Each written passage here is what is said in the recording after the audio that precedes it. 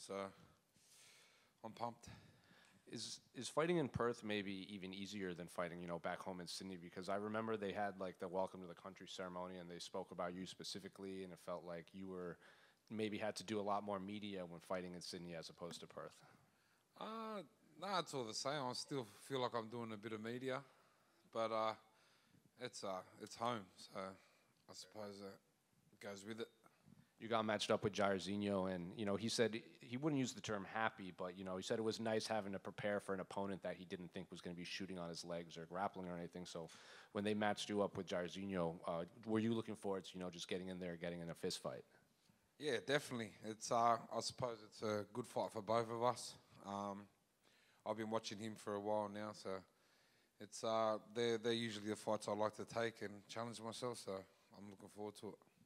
I saw on your social media you used the phrase like my head ain't been too good the last couple of years. I guess as much as you can talk about it, like what was actually going on in your life that maybe you cleared up? We're normal people, we got shit goes on, and we deal with it certain ways. I feel like my head's been other places other than fighting, so and it's been showing in my performances. So, but that's how life goes, and we roll on and we roll through. So I feel like I've gotten over that and ready to roll. We saw a video of you sparring with Alex Pereira, and even Jairzinho said you can learn something from anyone, especially Alex. So what was it like sparring in there with him? Yeah, it was kind of my first training session back, and I got the shit punched out of me. So I think I left a few days after that to Dubai, and I was like, yeah, fuck, I better go train. So we've spoken to a few guys that have sparred with him, and when you use big gloves, it's one thing, but they say like, well, if we had MMA gloves, this would feel a lot different getting punched by him. So what was it like feeling him touch you? I don't. His power was, I fight in heavyweight, so we can take a punch or two, but it was more I hadn't been training. I went in and I was fucking running out of breath and getting the shit punched out of me. So. But that's the sport we do, and it was all fun and games. We also saw you're going to do the Amazing Race. How'd that come about? Yeah, the Amazing Race. They just kind of popped up, and I thought it's a bit out of my thing, but it was a great experience that I'll get to do with my brother, and people from where I'm from usually wouldn't get to experience things like that. So it was a great opportunity, and we took it and ran with it. And just two quick ones for me, unrelated to your fight. I don't know if you saw, but in November, they're going to implement some of the rule changes that will allow 12 to 6 elbows, and it's redefined the grounded opponent rule. You can no longer play the game with just a hand on the ground. So I'm curious, did you hear about these rules, and do you think it's been a long time coming? I don't even think I know the actual rules. So what's you can kick him in the face? So you can't soccer kick them, but you need, some fighters will put their hand on the ground to avoid getting elbowed or kneed or anything, and now they need another part. You can't just prop your hand up and be considered grounded. If my hand's on the ground, I'm probably tapping out, so it's probably not for me. Sure. And I think I know your answer, but how do you see the main event playing out between Israel and Dricus? I think it's going to be a great fight, but I have to back my boy Izzy. I got a bet with Dricus on the rugby union, so hopefully he'll win that too. He's getting a couple rugby, some of the Springboks guys walking him out to his fight. Not if they get smashed on Saturday.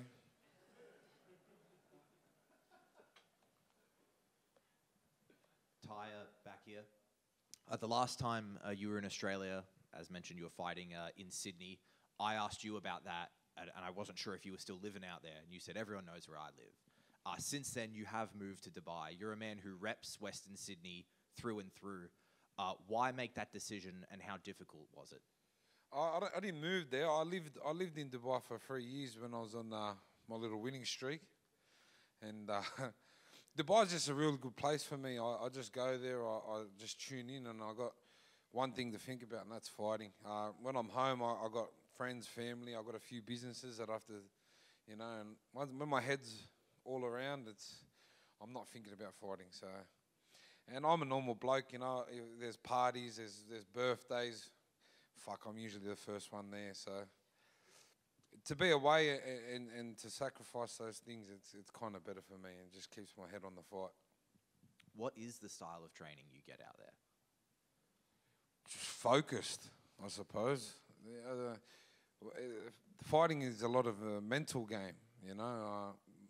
I'm not going to come out and be a fucking wrestler or anything like that, but when I'm there, I just eat, sleep, and train, you know what I mean? So it's more just a mental thing for me. You mentioned those other businesses that you have, Drink West as well as Bam Bam Buds. Are those things that you had dreamed up of doing and then you approach someone about it? Does someone come to you to set that up? How do that come to be? No, they're just things that I love, drinking piss and smoking weed. So it kind of goes with, and I suppose that's sort of, I love to fight, so that's how I make my money. And I believe that in life you should do things that you love. Awesome, thank you very much. Thank you.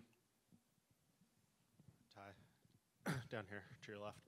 You mentioned, the little winning streak that you're on, obviously a 5-fight KO streak, and haven't been able to recapture that in the past few fights. But you have been here before, and that 5-fight winning streak came on the heels of that. So does that give you confidence to know that you've been in this exact situation before and you were able to turn it around in a big way? Oh, definitely there's some pressure, but I've been here before. I'm from Western Sydney.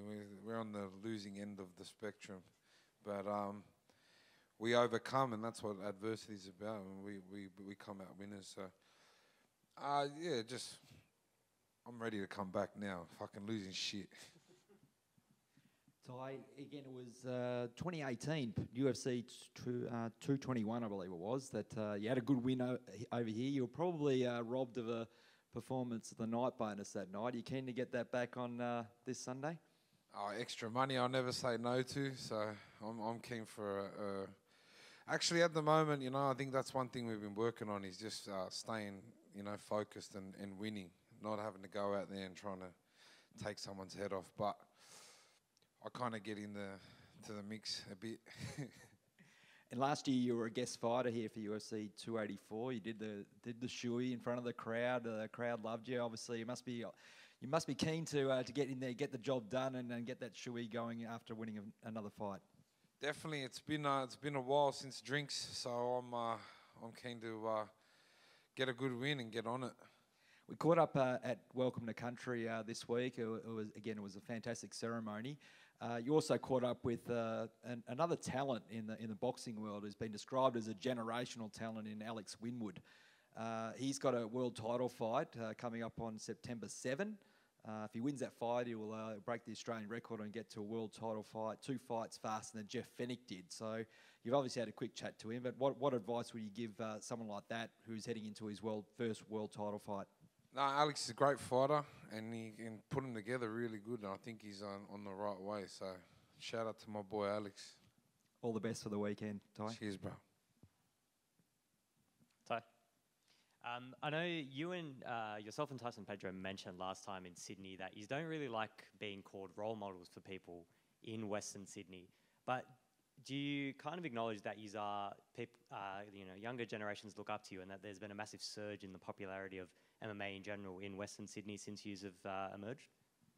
Oh, well, I think the highest number of UFC fighters have come out of Western Sydney. So, in Australia anyway, I think James Tahuna, me, Tyson.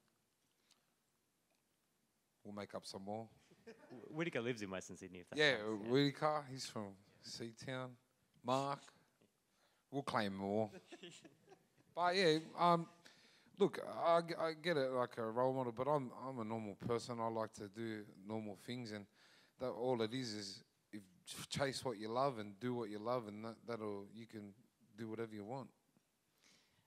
Every time you fight, there's a video that surfaces on social media, and it's an Instagram live of you, and I think you know where I'm going with this. That he comes up on your Instagram live, and you're just pissing yourself laughing. I just want to know, have you ever talked to him? Yeah, I was going to say, have you ever reached out to him? Do you have a relationship with him? No, I talk with him. He sends me his raps.